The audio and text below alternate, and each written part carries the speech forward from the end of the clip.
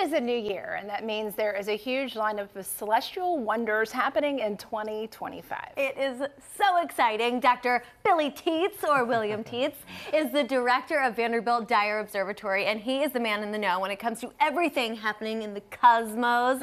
This is a big year for planet watching and for events at the Observatory, too. Welcome back. Thank you so much for having me. Always a pleasure to be here. Oh, yes, it is our pleasure. Okay. We got a parade of planets that's coming up. Please tell us all about it. Yeah, so the parade of planets, we're going to have an opportunity to see up to 6 planets in the evening sky. In fact, you can go out tonight and just after dark, once it starts seeing some of the stars popping out, look over in the west, you'll see Venus, you'll see Saturn right next to it. 2 of the planets, Uranus and Neptune, you're going to have a telescope to see. But the other 4, including Jupiter, which is way up high, and Mars way over in the east, you can see those with just your bare eye. And explain what they look like, because when I was outside the other day, it was kind of yellowish, correct? So there are some planets that will have a little bit of a color to them. So Mars, for example, has a nice kind of reddish orange hue. Saturn has a little bit of a hue to it, but the others, they're kind of a pale white. Oh. But Venus, for example, it's so bright. It's the brightest thing out there besides the moon. And Jupiter is it's rivaling it in brightness as well. So yeah, and if you've got a telescope and you can drag it out, it's definitely worth it, because you saw in those images there. There's a lot of features that you can see on each of those planets. And in fact, Venus, you can even see it in the daytime. So wow! So we can go outside right now and maybe see it. In fact, last Friday I was showing a group around, and we looked up in the sky where the telescope was pointing, and you could actually see it with just your bare eye. Very cool. Yeah, so, I love that you can see some of it with your bare eye. Some of it you can see much better with a telescope, as you touched on. Any other suggestions for when we want to see it the clearest? Where we should go? I know you guys are sold out for this upcoming event. So just make sure that you have a good, clear western, southwestern horizon, because the planets are going to first start setting over in that direction.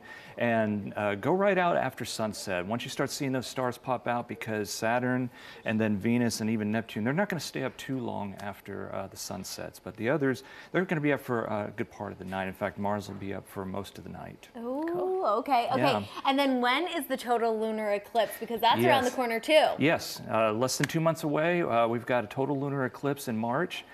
This one, you're going to have to go out really late in the evening and watch it through the early morning hours. But it'll be a beautiful total lunar eclipse. The moon will turn a deep red color, and yeah, it never disappoints. And you don't have to have a telescope to be able to see that one and really appreciate it. Just going out there and seeing it with your bare eye, it's a spectacle, put it that way. Not even special glasses, huh? Not even special glasses. Right. These, you just want your bare eye. I love it. Well, I know you guys are adding a lot of events to your calendar for the upcoming year. Tell us some of the things we can expect. So we've got our monthly viewing nights, we have lecture nights, and even the lecture nights are live streamed. So if you can't make it, you can still join us on YouTube.